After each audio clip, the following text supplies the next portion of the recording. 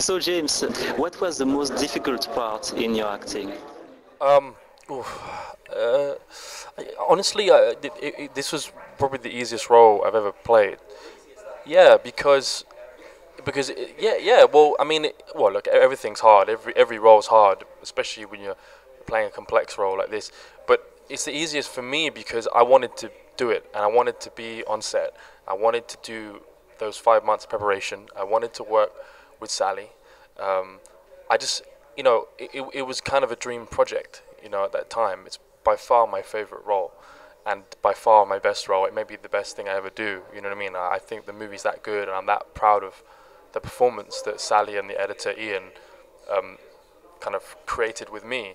So actually, it was easy in that sense because you want to be there. One of the things about being an actor, and I've been doing it for a little while now, 6, 7 years, is that you have to do a lot of roles that you don't want to do because you have to pay the bills and you have to work and you have to keep a certain level of profile up in order to keep working. I would love to do wonderful small, independent films all the time, but there are very few of these types of movies like this one that get the same kind of attention that we've had and that we continue to have. It's very unusual to win awards at Sundance and Berlin and have the kind of hype and get a release in America like this film has when it's an independent film made for £1 million in the UK. That's unusual. So yeah, to answer your question, it was quite easy because I enjoyed it. I mean, it wasn't easy in the sense that it was long hours, and there was a lot of work required, a lot of research. But that's what I want as an actor. The toughest roles are the ones where you don't want to be there, and you don't get on with the director, or you don't like the script. And any actor who hasn't had that experience is lying, because every actor will have it, and he's going to have plenty of them in the future, and he'll see, and he'll probably get paid a whole load of money for them or whatever. But like all of us, but yeah, when you want to be there, when you believe in the project, it's the easiest for an actor. So you already spoke a little bit about the work with the director Sally El Hosaini. And how did she work with you? Did you have some freedom about the interpretation, or was she always looking after the Um, details? it was a bit of both.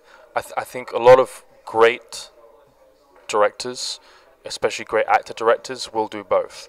They'll give you enough freedom to say, look, yeah, to kind of say, look, if this line doesn't work, or if it, change it, exactly, feel it. So she'll do that. But then again, all great directors, and I think Sally is a great director in the making, they have a vision and a very strong vision of what they want. So they put their stamp on the film. So there's a voice in the movie. So she knows when to rein us in. She knows when to go, look, Fady, James, I love what you did, but let's just try this, because this might work also.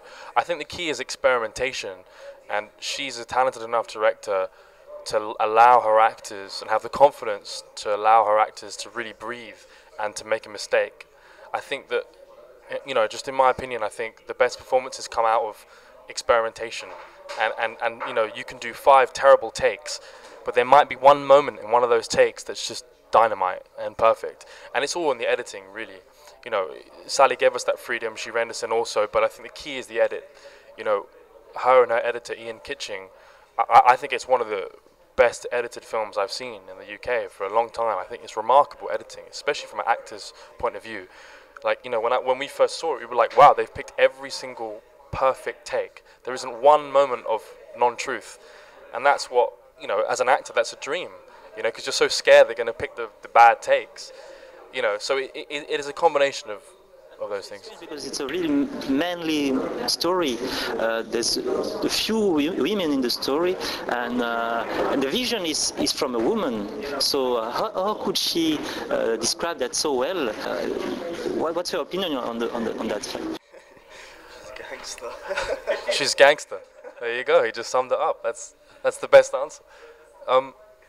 Yeah, she's. I mean, I think that we kind of put too much stock on whether a director is what gender they are, or what race they are, or what age they are. It doesn't really matter. I mean, I think Andrea Arnold made one of the best, I guess you could call it urban dramas I've ever seen, Fish Tank. She's a lady, and I know it's got a female character in it or whatever, but, I think that, I think it's irrelevant, really. In a way, you could say it was an advantage to Sally, because she was infiltrating and understanding a world that is very macho and is very alpha male and all these things, and she's this kind of lovely, tiny, sweet, half Egyptian, half Welsh lady, but in a way that was probably an advantage because the boys wouldn't have seen her as a threat, you know? Whereas if some big alpha male guy walked in and goes, yeah, I'm going to make a movie about you, cuz, like, it's going to be a little bit more intimidating, I think, perhaps. But I do think we put way too much stock on gender. You know, Catherine Bigelow made The Hurt Locker. I mean, that's a better movie than pretty much every other equivalent of it that's been made by a man. So there's a sensibility that she has. That's true. Sensitivity, vulnerability, these things perhaps come into it, maybe, with women. But I actually think that the great male directors bring that as well. You know, I think it's kind of irrelevant. I think she's just a really talented director and happens to be a woman, really.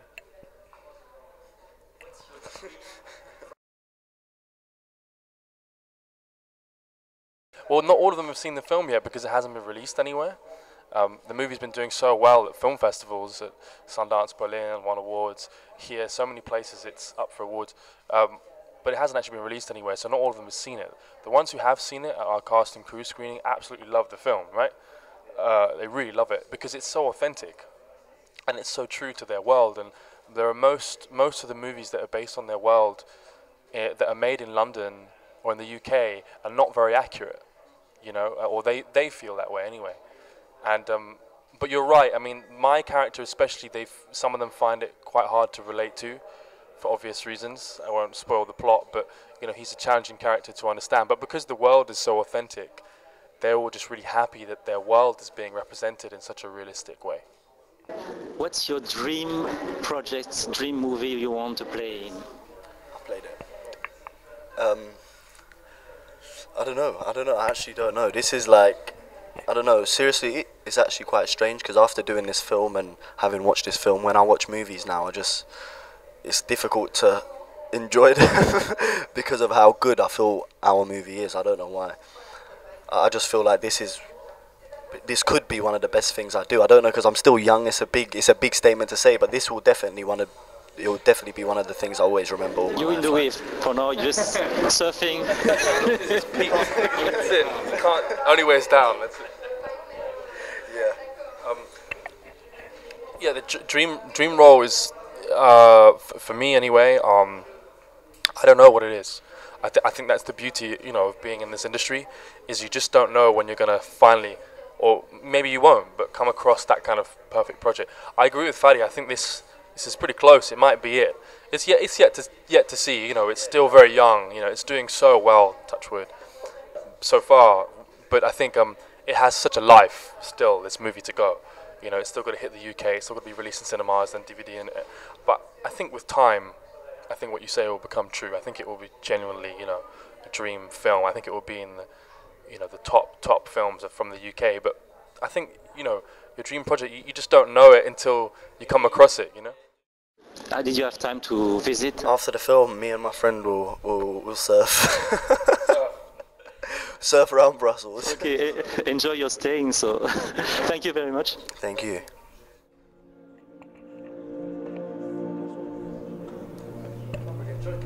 Yeah, that was really good. I really liked it so much.